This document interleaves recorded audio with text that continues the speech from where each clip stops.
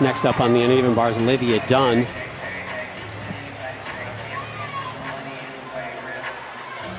She is a sophomore, one of the biggest benefactors of the NIL, and there's been a lot of talk about Olivia and how she's benefited from that. One thing that their coaches have said about her, though, is just what a great teammate she is, and one thing she's tried to do whenever possible is try to include her teammates in some of the deals that she has gotten, which is great to see. She follows Kai Rivers' 9.825, so a pair of 9.825s now for LSU.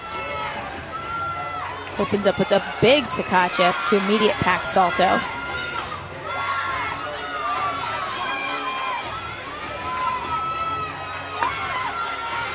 Just a tad bit short on that handstand on the high bar. Double leg dismount. Has a bit of a thorn break as the second flip of that double layout, but we have a different angle than what the judges see, so I'll be interested to see if they actually knock that. Great height on that skill. You see the legs come apart, and she's soft in her ankles, so that will be a deduction, but that was a nice bar routine up until that point.